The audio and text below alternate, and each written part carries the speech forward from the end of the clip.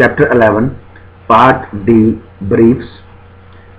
So basically in this one we talk about exclusive listing. Exclusive means must be in writing. Then we talk about section 59. In section 59 must be in writing regarding the disposition of land, except leases for 3 years or less, right? And then we talked about the listing contract. So listing contract must be in writing, like contract purchase sale, right? So the key factor to remember is invitation to treat and give a copy to all and the signature of all the parties. And then we talk about the Competition Act, right? So the Competition Act is two parts. Agreement in restraint of trade. So basically it prohibits price fixing, market sharing. And then we talk about misleading advertisement. Misleading, right? Misleading basically means you give the false information. So I say I'll make you realtor in 1 week. So I don't explain to you how can I do that. So, and then we talk about it's enforceable contract. So an enforceable contract means it should be legible, right? So the information must be accurate and full names and occupations. And then we talk about what are the 3 main requirements for a contract. What are the 3? Offer, acceptance, and consideration. But you don't require deposit. And then we talk about stakeholder. So where do we keep that deposit? Into the trust account by the associate broker, right?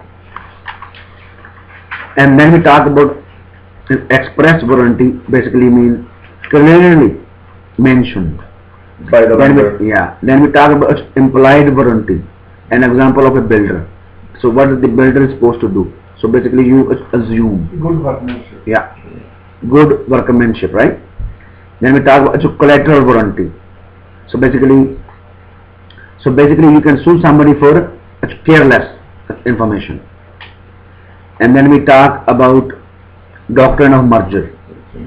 So basically means you provide the conveyance.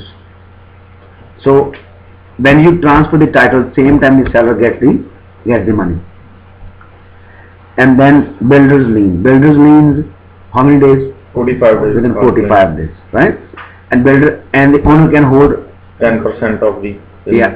Yes. But he is liable for whatever the money he is hold there.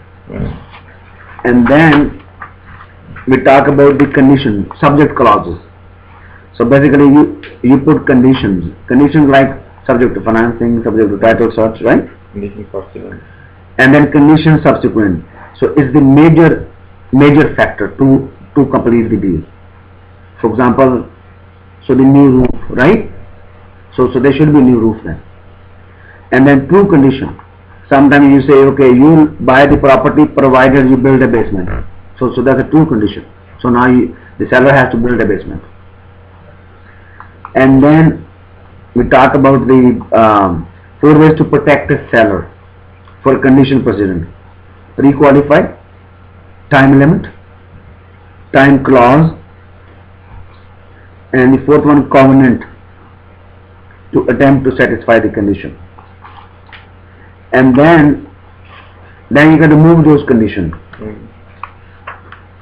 And then the most important part is that you can assign the contract provided it is not unfair for any party. Provided it is not written in the contract that you can't do assignments. And then the property disclosure. Property disclosure basically must be filled. Okay? By the vendor. Yeah. And it protects the buyer too. And also fiduciary duty. As a rep, you have a moral duty. You have a duty to protect. Okay? That's it.